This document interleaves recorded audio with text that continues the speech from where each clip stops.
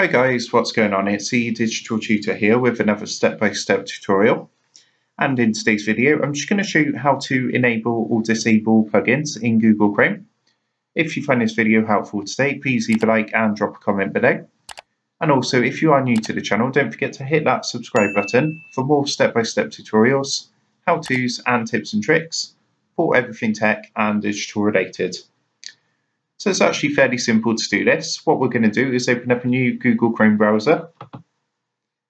And what we want to do is just click the three dots up in the top right hand corner and then come down and click onto settings.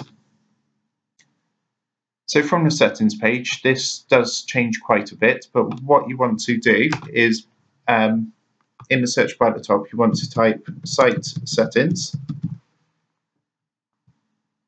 And then what you need to do is click this option here, Site Settings. And then from here, if you actually scroll down the page until you get to Additional Permissions, and you'll see there's a section here called Content. So this is actually where you can change and turn on and turn off all sorts of different plugins. So for example, I could go into JavaScript.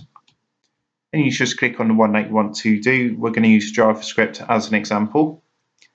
And you can see at the moment that's enabled. So any websites that use JavaScript that I go onto, it's going to allow that to be enabled.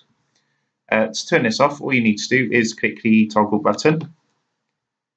And that's going to say blocked, which is now disabled JavaScript from being used.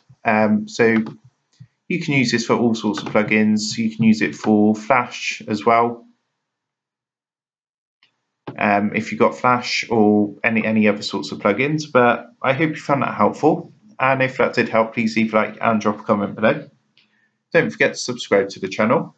And if you do want to help support the Digital Tutor channel, there is a link in the video description down below. And if you go and give that a click, you'll be able to buy the team here a cup of coffee. Thanks for watching, and I'll see you in the next one.